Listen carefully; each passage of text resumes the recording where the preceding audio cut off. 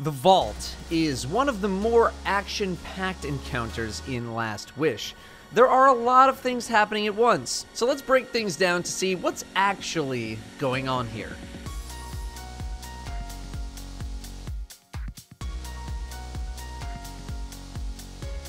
Team composition should focus on burst damage and offensive supers. While there are no bosses, there will be plenty of high health targets that spawn and need to die incredibly quickly. Night Stalkers with rigs are always welcome, but Blade Barrage is also very nice. Chaos Reach Arc Warlocks are not too bad, and Melting Point is a good utility tool to have just in case. In terms of weaponry, shockingly enough, Whisper and Sleeper are again very valuable for killing high priority targets. Shotguns are pretty good too here, but you do need to be careful when using them for reasons I will explain. The Vault is split into 4 rooms. The middle, where most of the combat will be, then 3 side rooms. My team's callouts for these rooms were Forest, or Tree, or Garden, and then Temple and Spire. You can use whatever callouts you want, left, middle, right works just fine, but I'll be using Forest, Temple, and Spire for this video. The Vault is a very intense fight with a lot of things happening at once that you need to keep track of. The goal of the Vault encounter is to, well, open it using keys that you'll get from Eyes of Riven. The keys are the same as the Shuro encounter and have the same functionality. However, you're not going to get anywhere without first learning the lock system on the Vault itself. When you first step onto the plates in the middle of the room to start the encounter, on the lock in front of you will show 3 different symbols in a row. Examples are a dragon breathing fire to the left or the right, 2 snakes in various positions, a bird, stuff like that. These are actually codes as to where you need to place your keys into the lock. During the encounter, you'll be killing Eyes of Riven, and you'll be picking up their Taken Essence. You will be debuffed as usual, but you'll have the debuff with Penumbra or Antumbra as a modifier on the debuff. This is important because it tells you what kind of key the Taken Essence is, Penumbra or Antumbra. The problem is that putting a key into the wrong slot will cause you to die and will cause you to lose that key, which is basically, in all instances, a wipe. So how do you figure out which key goes where? Well, let's go back to the icons on the lock. You can start callouts from anywhere in the room, but my team usually likes to start with the middle lock, aka Temple side, just for consistency. The first player will look at the middle icon that they have and ask the other 2 players if they also have that icon. If one of them does have that icon, they will mention what side that icon is on, left or right. If it's on the left side, then that lock is a Penumbra lock. If it's on the right side, it's an Antumbra lock. The person who responded then asks who has their middle icon and determines what kind of lock that they have, and same for the third. Let's do an example. Temple Plate says, my middle is an 8 snake. Who has an 8 snake? The Forest Plate answers, I have an 8 snake, it's on the right side. This means that the Forest Plate is an Antumbra Plate. The Forest Plate then asks, I have a dragon holding a spear, does anyone have that?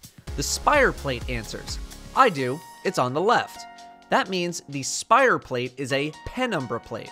While you technically don't need the information of the last plate, since you can just do it last, you should probably find out the information anyway, just in case. So in this specific example, the Forest Plate needs an Antumbra key, the Spire Plate needs a Penumbra key, and the Temple Plate can be done last. Here's an in-game example. Stab it on. Beat my butt.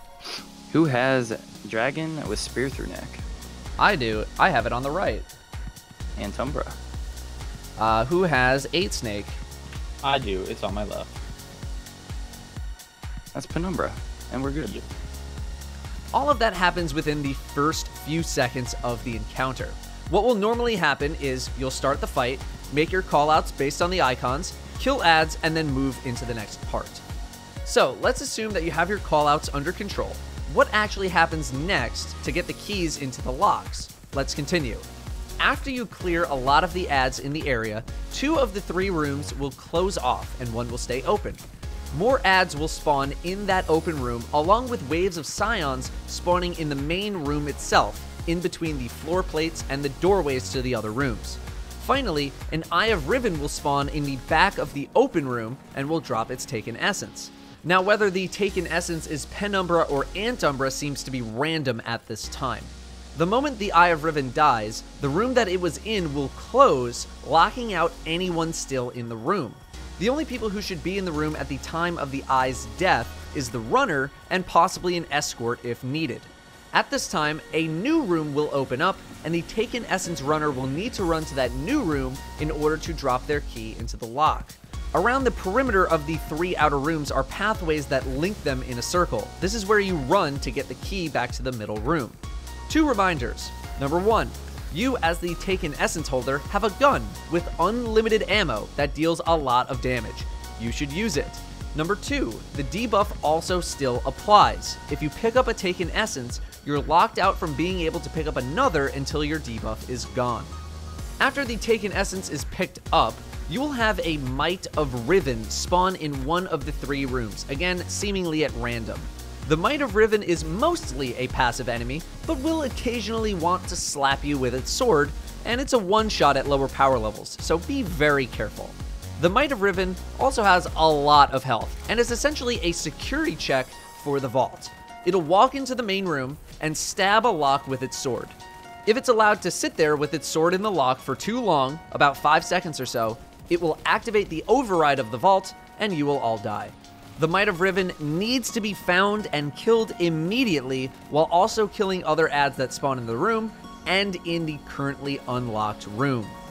When the key runner gets back to the main room by running around, they need to use their grenade ability on the correct plate, based on the icon callouts from earlier, and based on if they have a Penumbra or Antumbra key.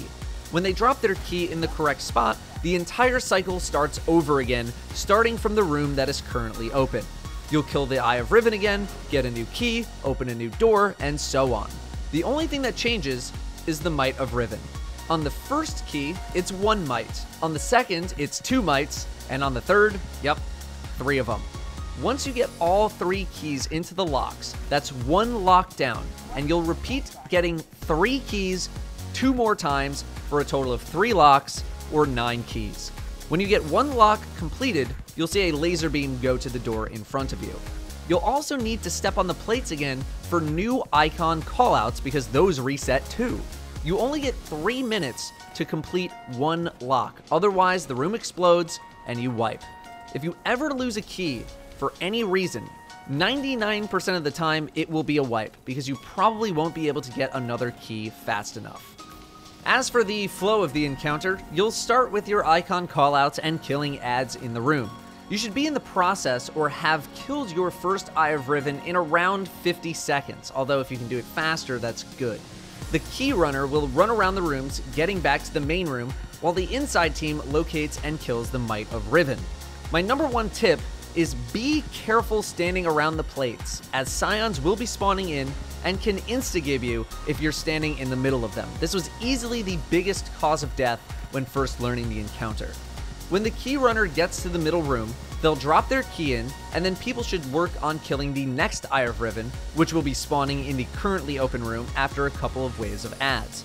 This process repeats another 2 times, then after you get your first laser beam, you'll do another set of Penumbra or Antumbra callouts, then another 3 keys, then another set of callouts, and then another 3 keys. The hardest part of the vault is probably killing the Mights of Riven, at least at low power levels, especially in the 3rd phase where there's 3 of them and only 1 of them is able to be shot at early. This is where you want to be burning supers and other burst damage things.